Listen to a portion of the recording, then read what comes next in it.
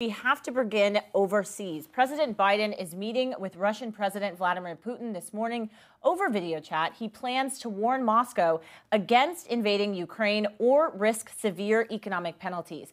According to people familiar with the matter, that could mean potential sanctions targeting Russia's biggest banks and the country's ability to convert rubles to dollars. The Biden-Putin call comes with tensions high over what U.S. intelligence has told allies could be a plan to invade Ukraine with as many as 175,000 troops in 2022. Russia has denied plans to go to war, but has also said U.S. and European nations should scale back their support for Ukraine. So here to discuss all of this is Josh Wingrove, live at the White House for us. He is our White House reporter, and also Leonid Bershidsky, columnist with Bloomberg Opinion. Thank you both for being here. Josh, have to start with you. What's at stake for this call? I mean, a lot of people are talking about both sides of this. What's your read? Well, the objective here for President Biden is to lay out a response. We're not really sure how detailed that will be, but essentially to try to factor into what is essentially a cost-benefit analysis that we think that Vladimir Putin is doing about how, much to stick his toe in the water, if you will, and whether to do any sort of incursion or invasion of Ukraine. And that, we're told, includes coordinated measures with the EU, things like restrictions on foreign currency exchange, sanctions targeting Russian banks and the Russian Direct Investment Fund.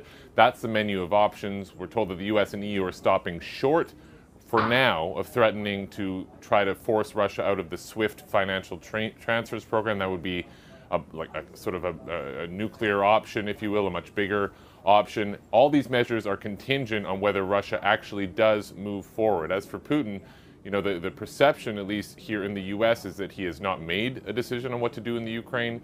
And some analysts are saying the call itself is something that he is seeking. He, of course, gets FaceTime with President Biden, virtual FaceTime at that. So we'll see how it happens. Biden has teed up this call by, of course, speaking with allies yesterday, the UK, France, Germany, and Italy. He'll speak with those leaders again after the call, as well as with Ukraine's President Vladimir Zelensky, who had a call with Secretary Blinken before this. So he's trying to present a united front, and we'll see what comes of it. We expect this meeting, though, to be closed to the press in entirety. So it'll be a case of spin doctors, if you will, afterwards from either side. Spin doctors. Leonid, jump in here, because as Josh was just outlining, we don't really know what Vladimir Putin is going to do. What do you think? Is this a genuine threat from the Russian president, or does he just want to get this meeting with President Biden? Well, President Putin is trying to air, his vision of the red lines when it comes to Ukraine. He has repeated several times over the course of the last couple of weeks that what he wants to avoid at any cost is a deployment of some sort of, NATO strike forces or missiles or anything like that in Ukraine, regardless of whether Ukraine has a path toward NATO membership or not. So he and the foreign minister Lavrov are making a big effort to make these red lines clear, and I think that is one reason for the the military buildup and the fact that that Putin is eager to talk to President Biden. It's not as if President Biden can tell him anything new about the extent of Western sanctions on Russia in case Russia does a full invasion of Ukraine. All he can do, actually, if he outlines the sanctions that we just heard, could be actually to push Putin toward some military moves, because without a swift cutoff and with some limited sanctions on banks and the ruble convertibility, that might not be such a hugely damaging set of sanctions as Putin might have thought without being, right, before this call and all of this actually developed. But Leonid, I mean, you mentioned the red lines. What are the actual red lines that Putin can lay out here for the West if it's not launching an attack? I mean, we've seen this from him before. So what are you expecting to hear from the Russian president on this front? Because the U.S. has stood pretty firm in saying that they are supporting Ukraine. So I'm curious what you think Putin then is trying to do, or is walking away from this meeting with. Oh, he's just trying to make it clear that he draws the line at large-scale military deployments and especially missile deployments. And he's actually, his maximum demand is that the U.S. and NATO guarantee that this will never happen. But it's, it's impossible to expect such a guarantee. So he's basically just sort of trying to get Biden and the leaders of other NATO member states that this is something that he will react violently if it happens.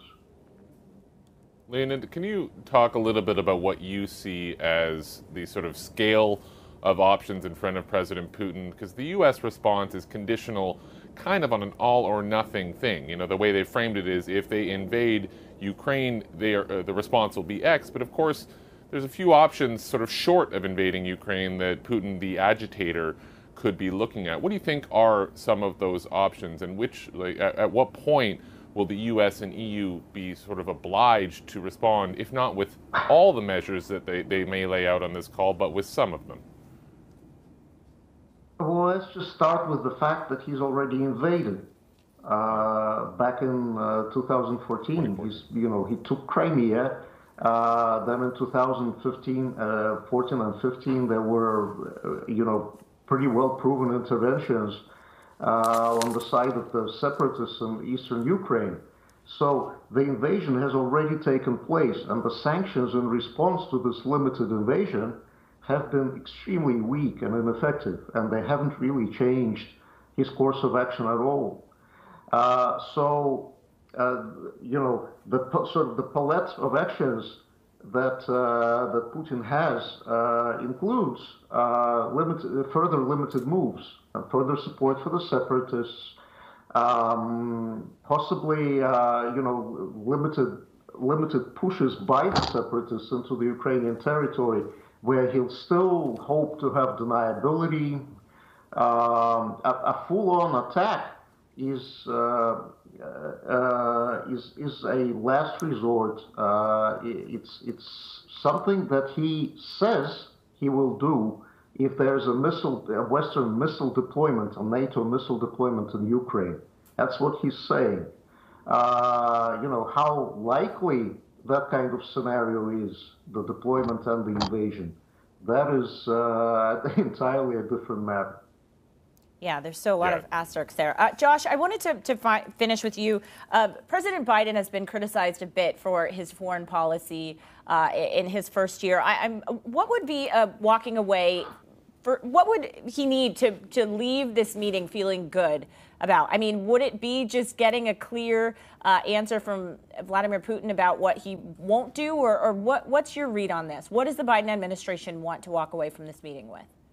Well, the position they're in is that they can't set red lines if they're not willing to respond to them if Putin crosses them. The U.S. definitely views Putin as the instigator of the current rising tensions, as opposed to, a suggestion that it's U.S. presence or the threat of U.S. presence in Ukraine that is making Putin respond. And so Biden will have to sort of lay out consequences. I think that they hope that those consequences are more effective in deterring actions than forcing a retreat once any actions are in place. In other words, it's easier to perhaps convince someone to not do something than it is to convince them to backtrack once they've done it. But if these things happen, then the proof is going to be in the pudding in the U.S. response. One of the things we've seen that we saw in 2014, as Leonid referred to with the Crimea and Donbass conflicts and incursions, was increased NATO rotations through NATO eastern flank allies and countries. The U.S. is open to that again. In other words, we could see allied troops rotating through, and that would, of course, mean tensions rising in the region. But Joe Biden, I think, wants what they've called a predictable relationship with Russia, of course, an adversary. This call is the fourth since Biden became president. Will be sort of a key step in seeing whether they'll ever be able to get to that. Absolutely. Absolutely. All right. Josh Wingrove, White House reporter, and also Leonid Brzezinski, columnist with Bloomberg Opinion. Thank you both so much for starting us off this morning.